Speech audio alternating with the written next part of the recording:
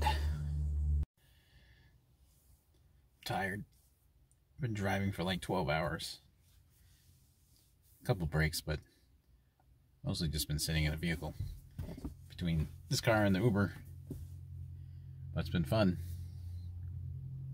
Today we're going to give this thing a little wash. Just a quick rinse.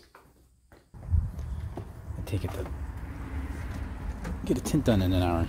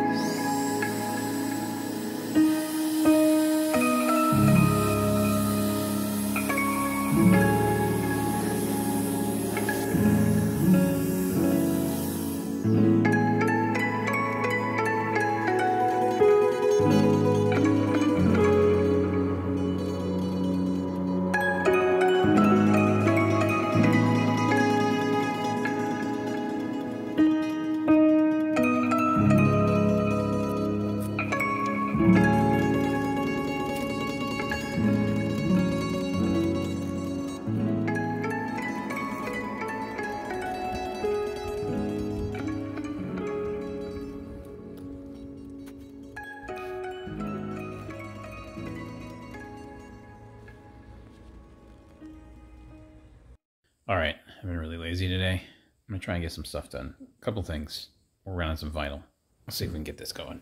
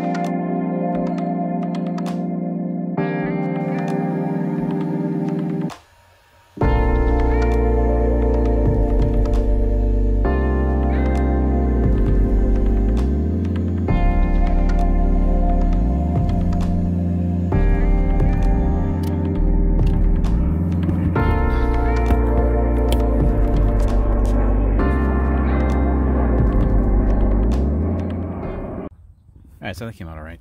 A little bit better than what I did last night here. I kind of just cut the edge off here. I didn't really get any overlap except from the ends. And it was running out of daylight, so it was just kind of like I could barely see exactly what I was getting. And they cut the edge there. That gray. I'll probably redo this, but it's alright for right now. I think I'm just going to leave it for, well, I try to save some daylight and get this part done here.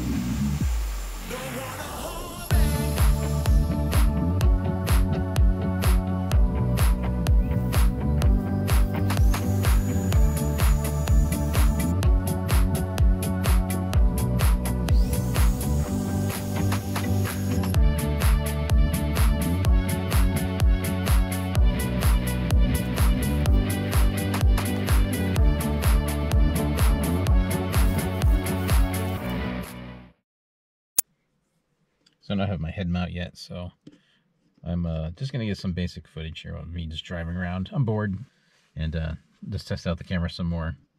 But since I don't have the head mount, the sound's not going to work very good, so I'll save the audio for later in the week once I get the mount.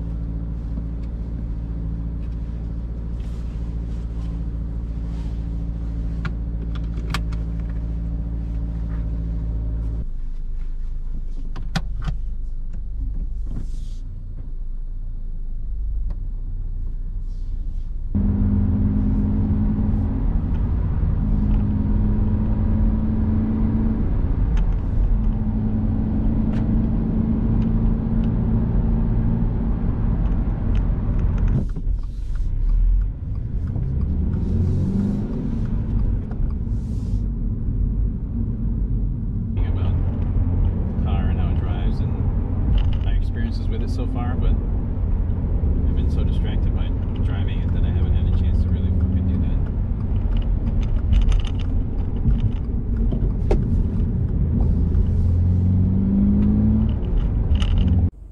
that. Okay, here's something weird. I just pulled over. Just wanted to mess with my phone. So I pulled in the parking lot. And I'm hearing like a gurgling noise. It sounds like it's coming from the fuel pump. I don't know if you can hear this. I hadn't noticed this any other time. Let's see if I can be quiet.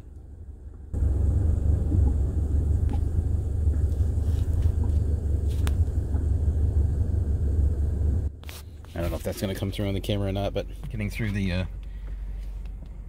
braking period. We're at 459 miles now, and I hadn't noticed that before, so I don't know if that's abnormal or not. I don't know, I just thought it was weird.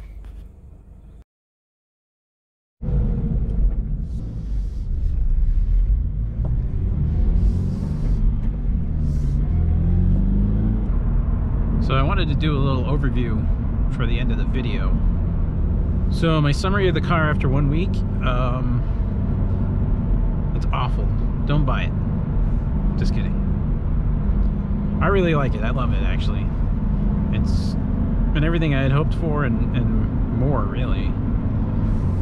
In the simplest terms, it's just been nice to drive again. It's also nice to drive a manual again. It's been 5 years since I've driven a manual.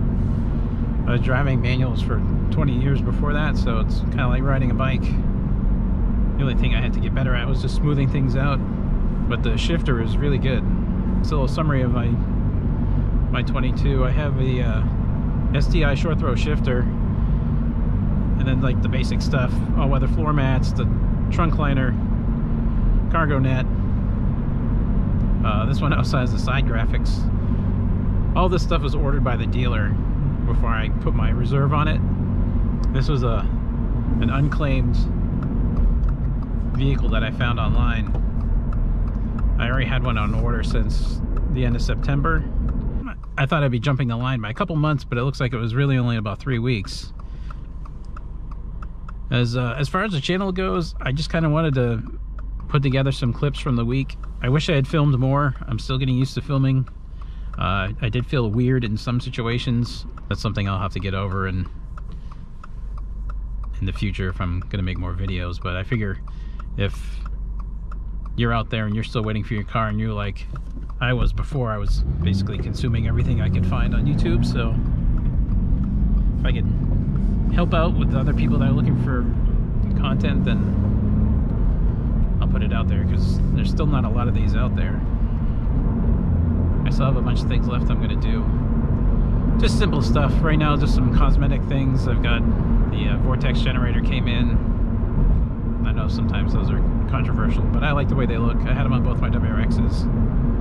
I'll put that on this weekend.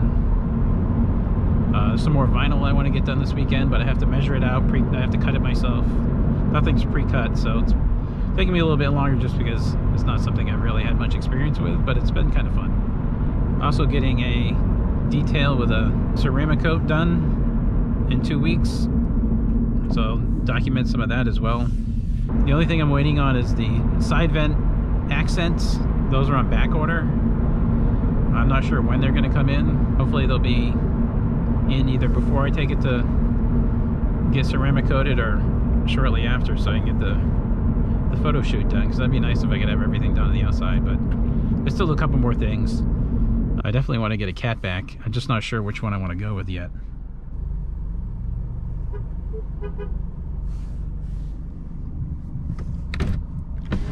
That's a 2022? Yeah. It's fucking clean. I like it. Thanks, man. What runs are those? The stock. Really? Yeah, 18s. What? Yeah.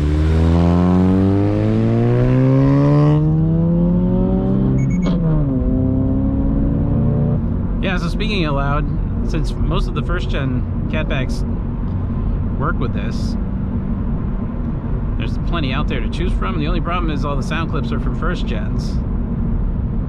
I mean, I guess it's probably close enough, but kind of like to hear what it sounds like on the 2.4.